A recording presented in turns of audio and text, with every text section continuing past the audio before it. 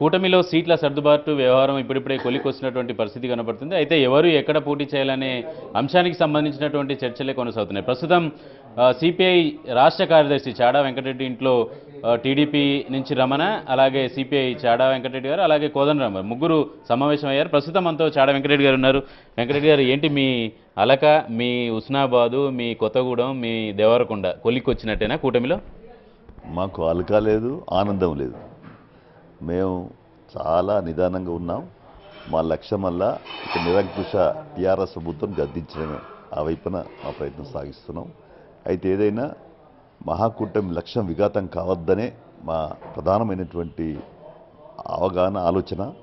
తర్వాత ఏదైనా పెద్దన్న పాత్ర వహించాల్సినటువంటి కాంగ్రెస్ కొంచెం ఆలస్యం చేస్తున్నందువల్ల సర్దుబాటులో ఆలస్యమైన కొద్దీ మా కార్యాచరణ ఇప్పటి వరకు అమలు చేసుకోలేకపోతున్నాం. అందుకనే ఉస్నాబాదు, లేకుంటే దేవరకొండ, లేకుంటే మునుగోడు, లేకుంటే కొత్తగూడెం ఇట్లాంటి ఇవి కావు. ఒక రకమైనటువంటి అసలు ఒక పూర్తి స్థాయి అవగాహనకే రానటువంటి నేపథ్యంలో ఒక స్టాగ్నేషన్ ఉన్నటువంటి పరిస్థితుల్లో ఏదేమైనా మేము ఒక అడుగు ముందుకేయాలని, కార్యాచరణ చేపట్టాలని మేనిఫెస్టోలు ఉన్నాయి కదా, ఆ మేనిఫెస్టో ఎన్నికల ప్రణాళికలు ఏర్పాటు చేసుకునే దాని మీద చర్చకు పెడతాం ప్రజల్లోకి.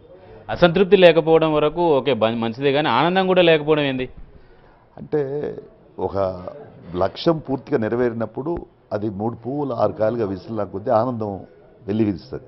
కాబట్టి ఇప్పుడు అలకలేదు కానీ ఆనందం కూడా లేదు. ఎందుకు చెప్పినానంటే ఇక దీన్ని పూర్తి స్థాయిలో ఒక లైన్ అనుకున్న ప్రకారం నడుస్తలేదు.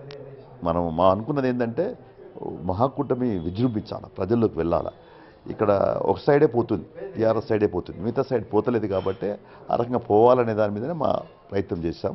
అయితే ఏదైనా కొంత స్టాగ్నేషన్ ఉంది కాబట్టి ఇప్పుడు ఇంకా మేము ఇట్లే కూర్చుంటే లాభం లేదు, ప్రజల్లోకి వెళ్ళాలని డిసైడ్ చేసుకున్నాం. అంటే మీరేమో 8 సీట్లు అడుగుతున్నారు, 6 నుంచి 7 సీట్లు అడుగుతున్నారు.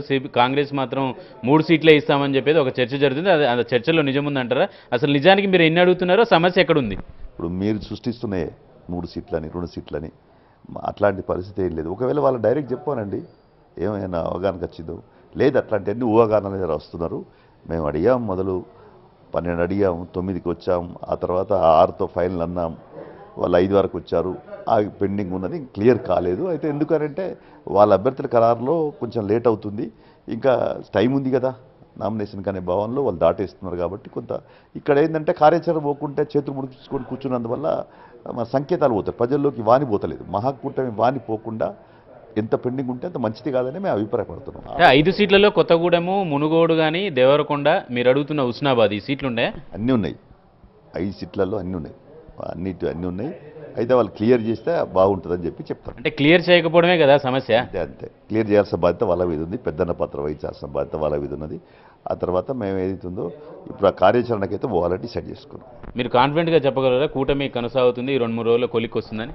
తప్పనిసరి. ఎందుకంటే కూటమి అనేది ఏదైనా ఏర్పాటు చేసిందే మేం కాబట్టి ఇంకా బలోపేతం చేస్తాం తప్ప దీనికి ఇంకా అంటే ఎవరి కొరకు ఏర్పాటు చేయలే. మా స్పష్టమైనది సిపిఐ, టీడీపీ, తెలంగాణ జనసమితి యొక్క లక్ష్యం వల్ల నిరంకుశ గడీల పాలన, కుటుంబాలను అంతా చేయడమే లక్ష్యంగా మేము చేసుకున్నాం. వైపున పోతాం ప్రయాణం. ఎన్ని అడ్డంకులు వచ్చినా, ఎన్ని సీట్ల సర్దుబాటులో ప్రాబ్లమ్స్ వచ్చినా ముందు పోవడమే. రైట్. మొత్తానికి చాడా గారు అయితే సీట్ల సర్దుబాటు ఎట్లా ఉన్నా ముందుకెళ్దామని చెప్పిన